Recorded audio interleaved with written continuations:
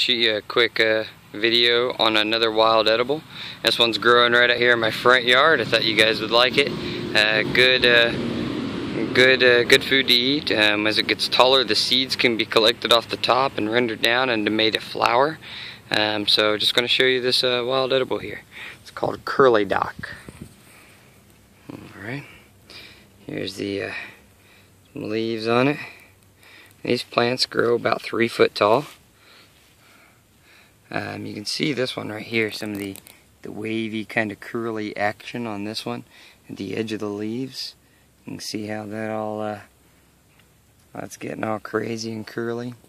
A stalk will kind of grow about the middle, and it'll continue to grow to about 3 foot, and then the seeds will grow on the top of it.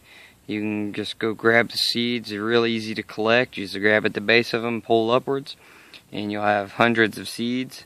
You can bust those down in a mortar and pestle or a coffee grinder or something like that into a flour. I've made some curly dock seed crackers.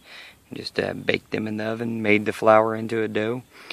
Pretty good little wild edible here. Just one more thing, that the more we know, the self-reliance, the greater our chances in survival, and less need for someone else to take care of us.